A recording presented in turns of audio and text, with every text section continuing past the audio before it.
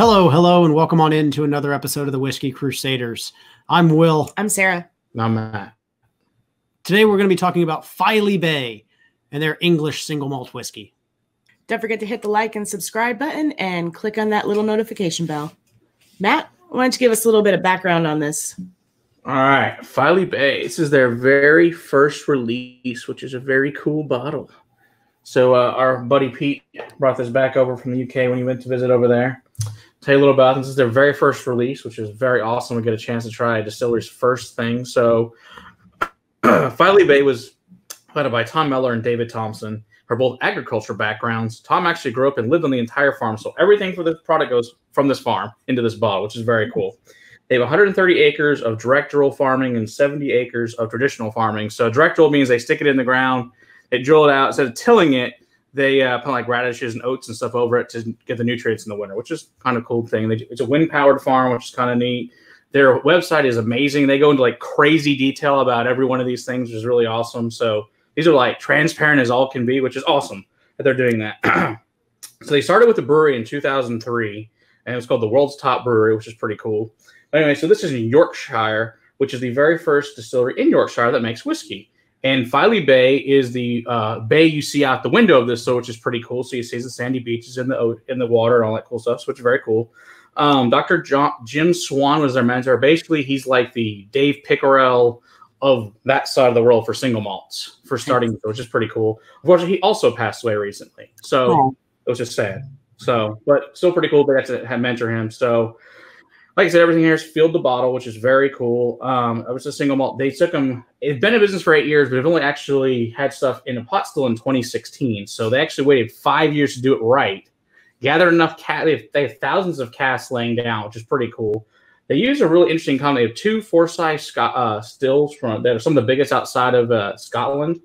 And they also have a column still that works in tandem with their spirit still, which is, I've never seen that before. Just it's a 4-plate column that works in tandem, which is pretty neat. They have cool prior, so it's neat. Yeah, so they have bourbon casks, sherry casks, muscatel casks, all the types of wines. The gannet, which is a bird, which as you can see this here on the bottle, is their, I guess you want to call it their insignia, whatever you want to call it, because they have the largest colony in the UK is right into the distillery. You can go visit. If you go visit them, you can go visit this colony of birds, which is pretty cool. So anyway, so this bottle itself is the first release. Like I was saying, it's 46%. It's non-chill filtered, no coloring, which you can tell probably it's 3 years old, so it's just barely legally whiskey, which is a requirement in England as well. They made 6,000 bottles, so we're lucky to get this. It's sold out, which is cool. So if you have one, you have a keeper. But as we know, whiskey's meant for drinking. So anyway, each subsequent release, of course, will build on each year. Will get a little bit older. Like I said, they combine the pot and column still, which is kind of neat. And so I love the fiddly bits, though, is that, you got like all these cool stuff on here and everything is into it. It's just a really unique, pretty bottle. Pretty bottle, yeah. The ocean, which is really cool. So I think they spent some serious money on this bottle.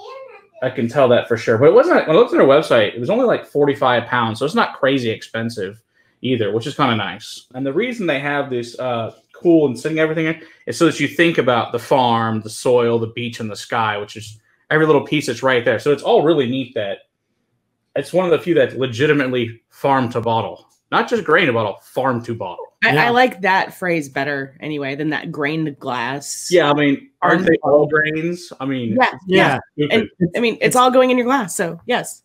Obviously, it's for grain. What the hell else is in your whiskey? I like the farm to bottle better. Mm-hmm. Agreed completely. Yeah, so it's pretty good. This has a very champagne-y smell on it. Yeah. Yeah. Like it almost smells like that effervescent that champagne has, almost like it would taste bubbly. Yeah, which would make sense because it does have a little bit of sherry barrel, but it's only 16 ex-bourbon barrels and a tiny bit of sherry at the end when they combine these. Yeah, from spring and summer 2016. I can get behind both peach and apricot and a little bit of totally some honey, pear. Vanilla, floral. Mm-hmm. It's very honey, and it reminds me of when we tasted the fresh off the still single malt. Yeah, the White Dog.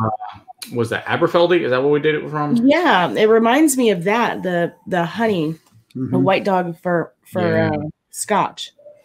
Yeah, it's got this like lemon drop, lime, like a fresh, clean wind. Like it's really like, you're kind of standing on the beach with the wind and the sand and the salt all hitting you. So it's kind of neat. You get that in a bottle. It's on the bottle too. It reminds me of one of those beach candles, the one that are meant to like smell like beach when you burn it. So yeah, this is like a beach in a glass. Yeah. Some caramel, whipping cream, powdered sugar. I'm really digging this on the nose. A little bit of baby powder. Yeah. That's got a really nice complex nose for 3 years old. Freshness. There's a freshness about it overall. Mm-hmm. There is, but I think that the candle reference was probably best in my mind because it's an artificial freshness. There's something, and I'm not going to attribute it to the youngness, but there's something just kind of funky, kind of off, just slightly. So, and it's just buried back in there. But it's not over malty on the nose either. It's not. No, but yeah, I could see that candly wax note in the back there. Yeah, that makes sense. Just fake fragrance, right? Like just that. Yeah. Those Glade plugins. Yeah. All right, I'm going in.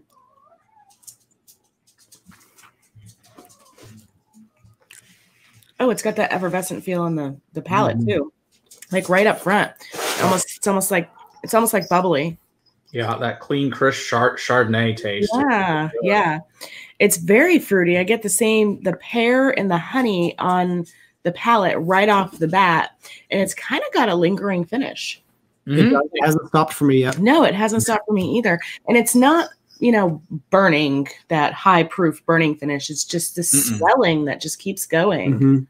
It's really nice. I like it. Of honey, vanilla, like powdered milk, like an Earl Grey tea with a biscotti in it. Yeah. And some chocolate shavings. We were talking about the spring, like whiskeys the other night, and I think this is a really good example of like a springy type springtime. Of Totally. This feels like it's like drinking springtime with like a lemon lime. It's really cool and refreshing. Yeah, it'd be actually good. I think by the pool. I think it'd be great in the summer by the pool. To be honest. Oh yeah, even just by itself. Don't need anything else for it. It's very refreshing for a whiskey. I like it. I like it a lot. It almost feels like they went really deep into the tails. There's a lot of oily viscous to this, still being as light as it is, both in color and on the palate. And you wouldn't think that by the smell that it was going to be such a clingy mouthfeel. Yeah, I'm putting in a drop, thinking that there might be quite a bit of carbon in here. We might get a little bit of oil separation, even though it is only 3 years old. So. It's quite tasty. They did a good job. So they were going for light and fruity, so they definitely succeeded in this. I think they clearly did their research.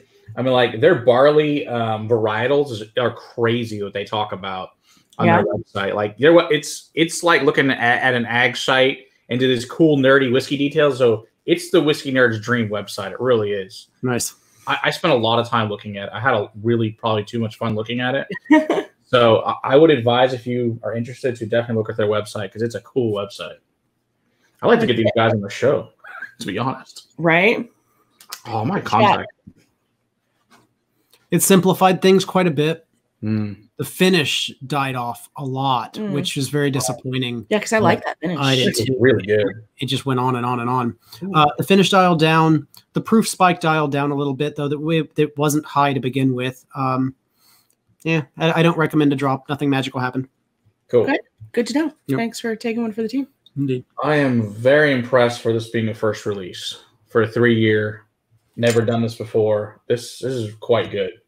I think clearly that means they're using obviously good barrels, the ones that they are using. That even obviously they're ex-bourbon and sherry, but clearly using very good ones. They did not cheap out. That's for damn sure.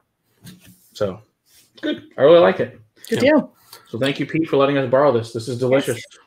Thank you again, Pete. We appreciate it. Don't forget to hit that like and subscribe button, and be sure to set up for those notifications. And until next time, keep on crusading for better whiskey in your glass. Cheers. Cheers.